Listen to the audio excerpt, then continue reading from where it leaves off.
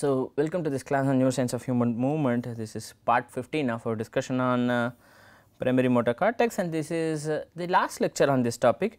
This is also part 2 of the summary on primary motor cortex. So, we have discussed the various works in primary motor cortex. What we also discussed was lesions and brain machine interfaces in the previous classes. So, I am going to summarize that in today's class. We discussed the case of lesions, how different animals behave post lesion. So, and how much time is taken by different animals to recover from a lesion. Rodents take a few hours, we said that, and cats and dogs hours to days, and primates as in macaques days, and great apes days to weeks, and in humans this may be several weeks to several months. And as you go in this direction and in this direction, for example, the potential for recovery reduces and the time for recovery increases, and also it seems that there is a critical period during which motor training must be imparted to people who have had a lesion. A question is, what is this critical period? Is this critical period the same? These are open questions in research. People are still trying to understand what this is. This must obviously be related to the size of the lesion, to the location of the lesion, to the person's previous experiences, to the actual specific case. So, it is a very unique thing, because it turns out, as we discussed in the previous class, there is this duality between brain structure and brain function. How we perceive the world at a particular point in time is determined by your brain. But so that means if I am seeing this, if I am seeing this class of students, if I am seeing the camera, that is determined by my brain and how I perceive that. But the experiences also change my brain, not just functionally, not just notionally, actually there is a structural change within the brain. So, this leads to a situation where each brain is different, and the response of each brain to injury will also be different. This is not an excuse that we are giving, this is a fact. We will have to find solutions despite this truth. So, there must be complete acceptance of this truth, that there is going to be a requirement to deliver patient specific therapy. Then with that fact accepted, then therapy is expected to be more effective for patients. So, open question as to what kind of therapy is useful. Several questions are open. So, I hope there is going to be more questions that come at the end of this course than answers. I hope that is achieved. What we also saw was pyramidal tract, and there are several descending pathways, the corticospinal pathway and the corticobulbar pathway, etc. And so, the pyramidal tract is shown in red here, right. So, just going through the internal capsule and here, and it is zoomed out here. So, this is where the decussation happens, right. So, or crossing over of about 90% of the neurons to the contralateral side, which means that there are 10% of the neurons that project either ipsilaterally or bilaterally, right. About 80 to 90% of these neurons cross over to the other side in that area. So, that is called as a pyramidal decussation, and we said that transecting this or injuries to the pyramidal tract cause typical symptoms that have come to be called collectively as pyramidal syndrome. We said that this is a misnomer. Several other problems also cause similar symptoms. We said this, we discussed this in detail in the previous classes. Okay.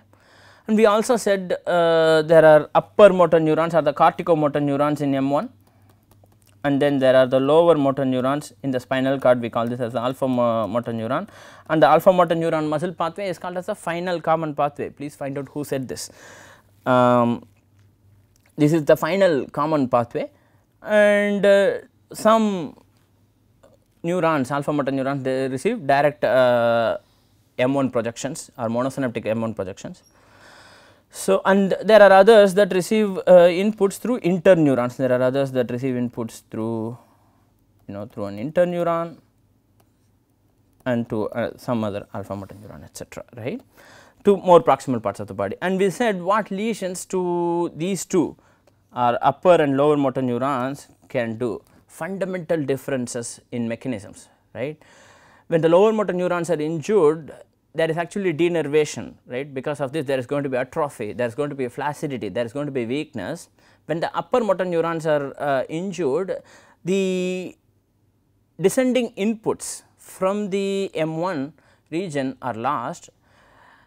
The influence of this descending input is quite complicated, but at least what it does to the system is that it results in an increase of tone or hypertonia. Actually, this hypertonia is preceded by a hypotonia, and an increase in the reflexes, brisk and heightened reflexes, right. We said this, brisk and heightened deep reflexes are hyperreflexia, and spasticity. So, what are the classic signs of the upper motor neuronal syndrome?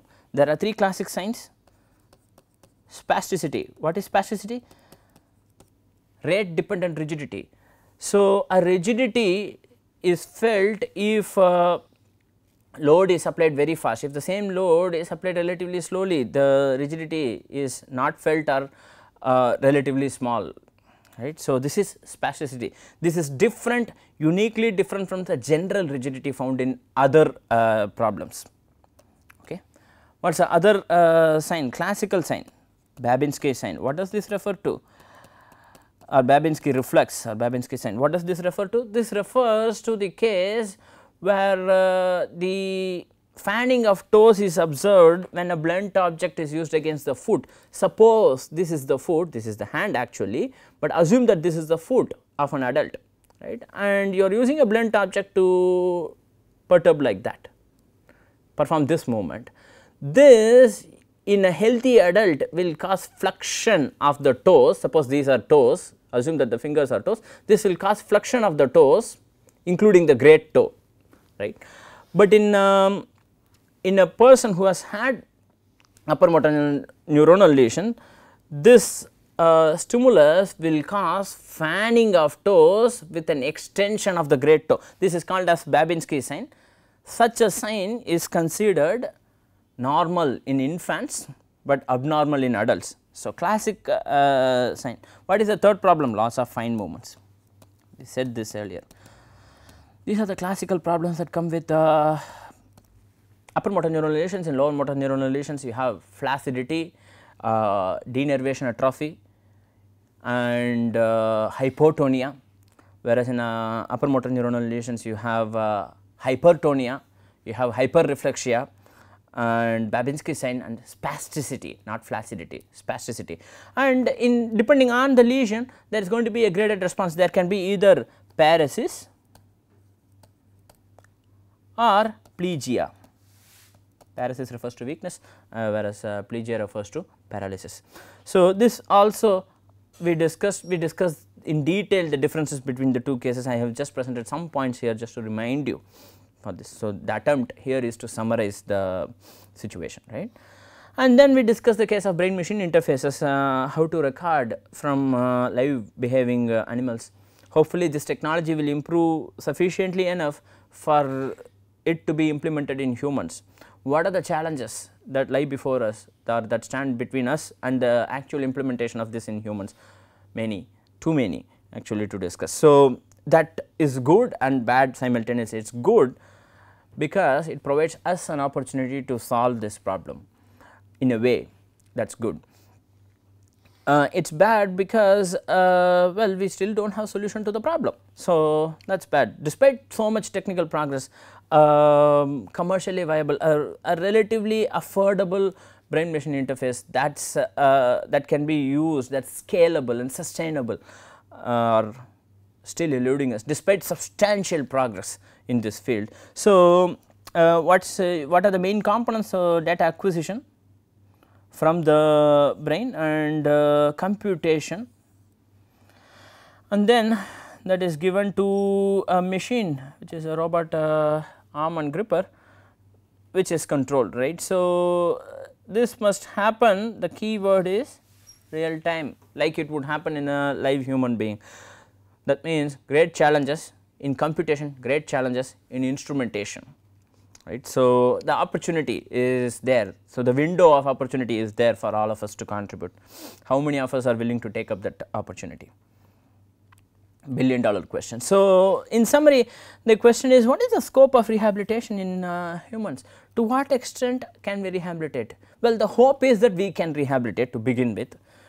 2 is that what are the appropriate approaches of rehabilitation? That remains the question. One is rehab approaches or therapy, physical therapy. 2 is devices. Both of these need to improve and catch up with the problem. In the United States, 750,000 people are affected by stroke every year. In India, it is about 1.2 million people every year. So, 12 lakh individuals every year, and 750,000 individuals every year in the US. 12 lakh individuals are in India.